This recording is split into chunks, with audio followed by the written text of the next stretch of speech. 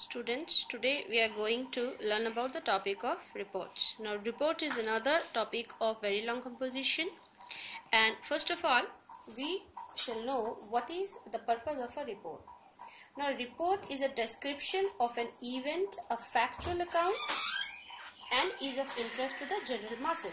आप न्यूज़पेपर वगैरह में रिपोर्ट पढ़ते हो जिसमें आप देखते हो किसी एक घटना का फैक्चुअल अकाउंट दिया होता है, किस तरह से हुआ, क्या हुआ, कब हुआ, ठीक है, और वो जनरल पब्लिक के लिए ताकि लोग उसके बारे में पढ़े वो लिखा जाता है। ठीक है, हमारे सिलेबस में जो रिपोर्ट्स आते हैं, वैसे रिपोर्ट्स कई तरह के होते हैं, बहुत डिफरेंट कैटेगरीज के होते हैं, लेकिन जो जनरली हमारे सिलेबस में है वो दो तरह के रिपोर्ट्स है basically.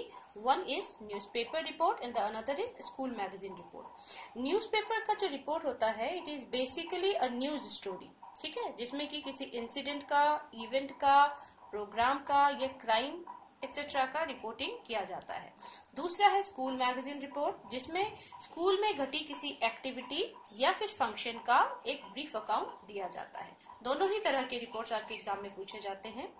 Now let us discuss about the format of a report. Report का फॉर्मेट बहुत सिंपल होता है, जिसमें सबसे ऊपर आपका आता है हेडिंग या फिर टाइटल और उसके नीचे बाई लाइन। बाई लाइन में रिपोर्टर का नाम, अगर न्यूज़पेपर रिपोर्टर है तो रिपोर्टर का नाम और अखबार का नाम यानी न्यूज़पेपर का नाम आता है। अगर स्कूल मैगजीन के लिए है तो नेम ऑफ द रिपोर्टर, उसका क्लास और सेक्शन भी इंक्लूड किया जाता है। ठीक है, इसके फॉर्मेट में सिर्फ ये चीज है। इसकी वर्ड लिमिट होती है 150 to 200 वर्ड्स। 10 मार्क्स का होता है, जिसमें 1 mark for the format, 4 marks for the content and 5 marks for the expression part. Expression part again it includes accuracy, ठीक है, द यूज ऑफ लैंग्वेज, किस तरह के लैंग्वेज का आपने यूज किया है, ग्रामेटिकल एरर्स एक्सेट्रा। नाउ हमें रिपोर्ट लिखते वक्त किन बातों को कंसीडर करना है या किन चीजों को ध्यान में रखना है, let us first of all know about it. Report लिखते वक्त सबसे पहली चीज, only relevant points and information. जो हम रिपोर्ट में लिखना चाहते हैं ओनली रेलिवेंट पॉइंट होना चाहिए, यानी जो हमारा रिपोर्ट जिस पर्टिकुलर इंसिडेंट या इवेंट के बारे में है उससे रिलेटेड रेलिवेंट पॉइंट्स को ही लिखेंगे और इन्फॉर्मेशन को प्रोवाइड करेंगे। Second point is usually written in third person. Written जो रिपोर्ट होता है वो थर्ड पर्सन में लिखा जाता है। पर्सनल प्रोनाउन का इस्तेमाल, आई यू का इस्तेमाल इसमें नहीं किया जाता है। Use of passive voice, passive voice का इस्तेमाल is always better in case of a report. Next is neutral and figurative language. आपका जो लैंग्वेज होता है वो बिल्कुल न्यूट्रल होना चाहिए, बायस नहीं होना चाहिए। आप एक इंडिपेंडेंट पर्सपेक्टिव से आप लिखते हो। फिगरेटिव लैंग्वेज का यूज करेंगे, डेकोरेटिव लैंग्वेज का इस्तेमाल बिल्कुल भी नहीं करेंगे। फिगर्स, स्टैट्स, डेटास, ये जो है डेटा, इन चीजों को हम इसमें इंक्लूड करेंगे। ऑर्नामेंटल लैंग्वेज को बिल्कुल अवॉइड करना है, यानी लाइनों को घुमा फिरा के नहीं लिखना है, सीधे स्ट्रेट फॉरवर्ड फॉर्मल लैंग्वेज का यूज करना है। Should include answer to what, when, where, Why and how।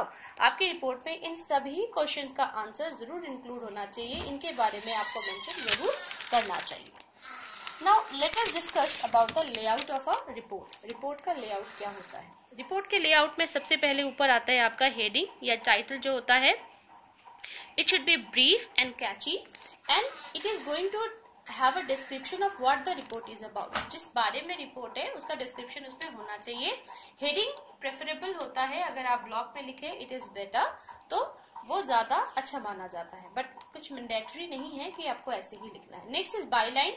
By line में हमें इंफॉर्मेशन देनी है, रिपोर्टर्स नेम, किसने रिपोर्ट लिखा है, class, roll number in case of school magazine report.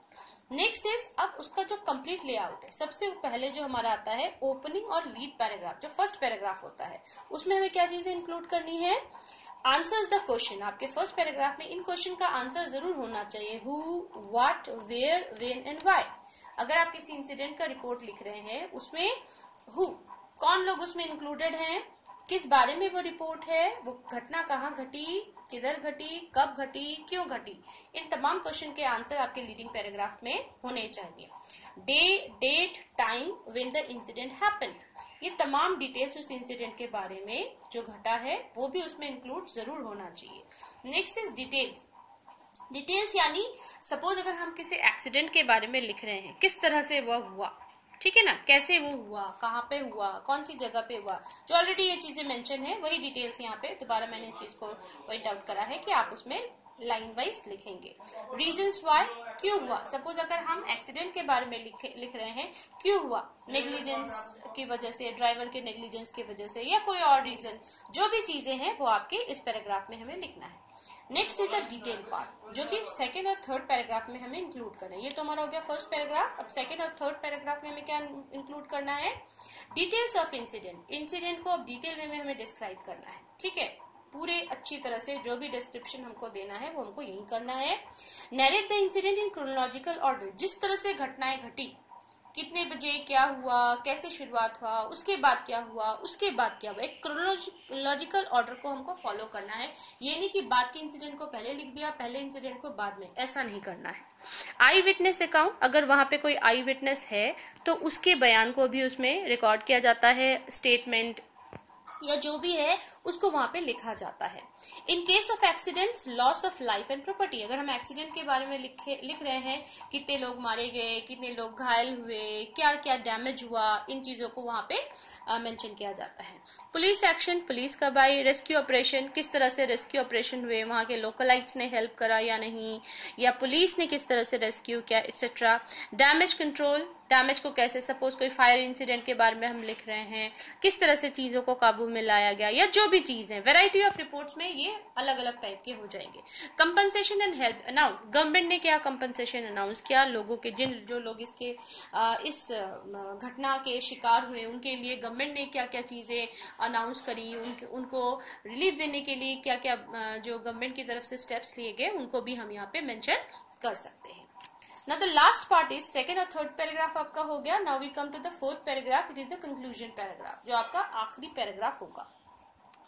Conclusion paragraph में आपको क्या ध्यान देना है, अ remark as to how the event had an impact on people, उस घटना के लोगों की जिंदगी पर क्या असर हुआ, किस तरह से हुआ।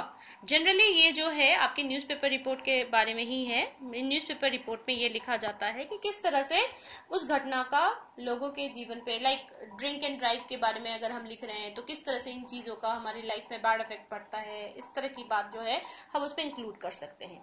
आपके कंक्लूजन में एक वार्निंग, एक रिमाइंडर भी इंक्लूड हो सकता है कि भाई फर्दर ऐसी घटनाएं ना घटे, लोगों को ज्यादा कॉशिश होने की जरूरत है, people should be more aware and etcetera etcetera. इस तरह की चीजों को भी हम यहाँ पे मेंशन कर सकते हैं। तो इस तरह से आपका कंप्लीट रिपोर्ट का जो है एक लेआउट जो यहाँ मैंने आपको डिस्कस कर दिया।